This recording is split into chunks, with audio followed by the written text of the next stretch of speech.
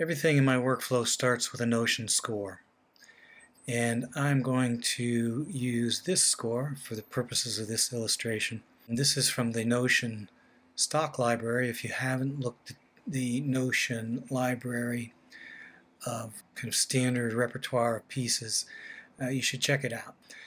This is Anthony Dvorak from his Symphony No. 9 in E minor, the New World Symphony. And this is an excerpt from the beginning of the second movement, the Largo. The first thing I'm going to do to prepare this is I'm going to save this as a new version.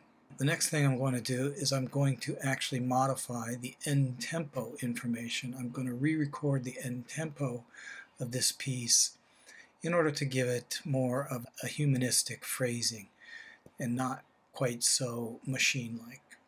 So that's going to be the first step. I've adjusted the end tempo timing, so let's give this a listen.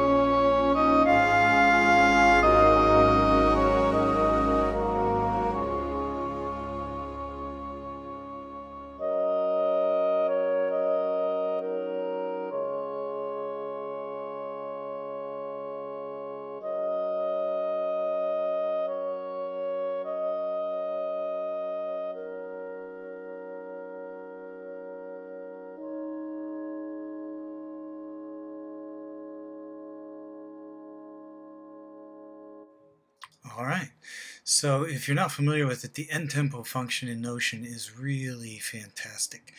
It offers you the opportunity to really put a personal mark on the music and to actually perform it the way you want it performed, with all the subtle changes in timing and phrasing that are possible within the music. So a couple more things that I know from experience I want to do with this score before I prepare it for export to Studio One. The first thing that I'm going to do is I always add a measure at the beginning of the piece, and I identify that as a pickup measure.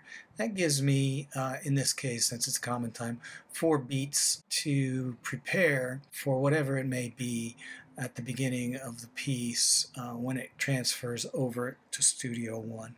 I'm also going to add usually about 4 measures at the end of the piece as well. And I'll go ahead and set the ending bar where it should be. You can have 2 ending bars in Notion. By the way, it doesn't make any difference. The piece will play through the ending until it comes to the last measure regardless.